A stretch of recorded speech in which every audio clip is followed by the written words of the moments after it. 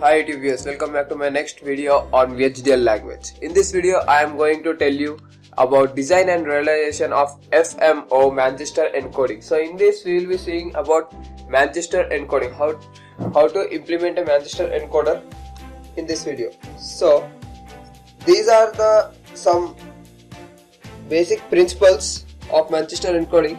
As usual, you can see the paper which I have taken. This is not an IEEE paper. So this is IJARET paper. You can find this. You can go search about it. What's this paper and what is the importance? So let us see the hardware architecture. As usual, you can see on the screen. So you can find a hardware architecture where there are XOR gate, NOT gate, D flip-flop and mux. The simple architecture present.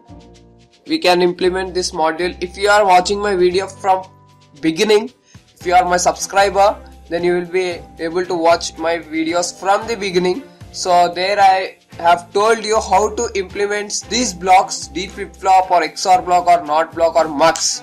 So I have told everything. So these blocks are interconnected and then they have implemented this FMO. You can go through this total paper.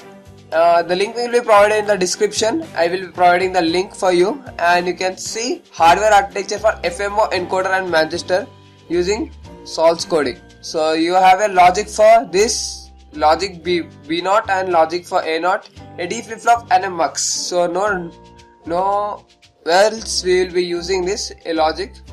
So this is all the paper. The author of this paper is Sheikh Hussain.